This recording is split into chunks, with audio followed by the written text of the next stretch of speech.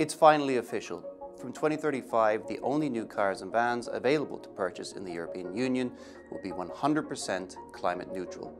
That means no more new petrol or diesel cars for sale, replaced instead by growing numbers of electric and hydrogen vehicles.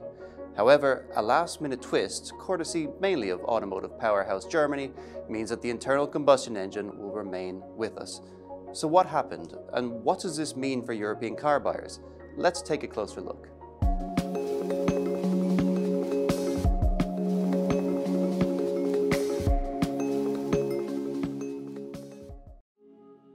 One of the most controversial and impactful elements in the political debate was the role of e-fuels. So what actually are e-fuels?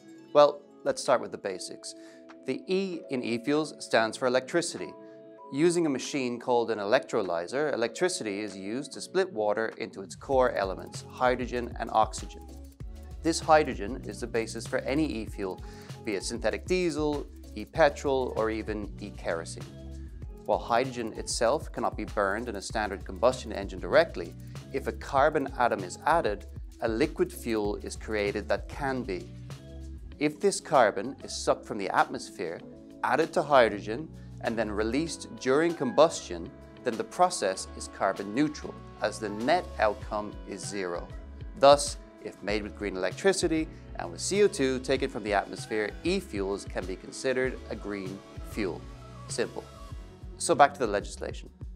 In October 2022, after months of negotiations, an informal deal was struck between the European Parliament and Member States, where they agreed to retain the 100% carbon reduction target for new cars and vans. However, days before Member States were due to sign off on that deal, usually considered a formality, several countries publicly had a change of heart. Italy announced that despite previously agreeing to the deal, it would now vote against it, and others, such as Bulgaria and Poland, followed suit. Germany also declared that without new assurances from the Commission on the role of e-fuels, it would abstain. Collectively, this meant that the deal no longer had sufficient support.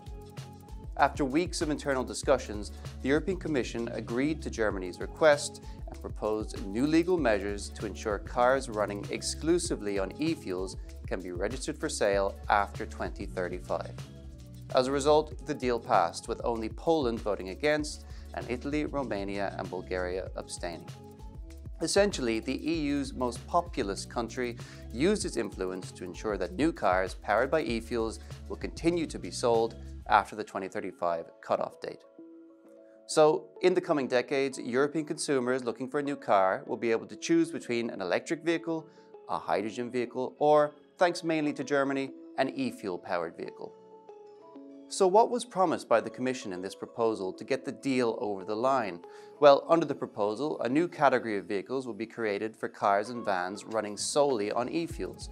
In fact, the Commission wants to see technology installed in all e-fuel cars that would essentially stop the vehicle from operating if any other fuel type is detected. Such a device doesn't currently exist, but it's speculated that it could function similarly to anti-drunk driving technology, where the detection of alcohol on a driver's breath disables the car. In addition to these technical issues, there are concerns over the cost of e-fuels, which are currently prohibitively expensive. While prices are expected to drop as supply increases, it's likely that they will remain primarily for wealthier car owners. Think Porsche drivers more than Fiat Punto drivers, with no offense to Fiat Punto drivers. So, despite the legal leeway provided to e-fuels and the retention of the combustion engine for passenger cars, it's safe to say that the future of European vehicles remains primarily electric.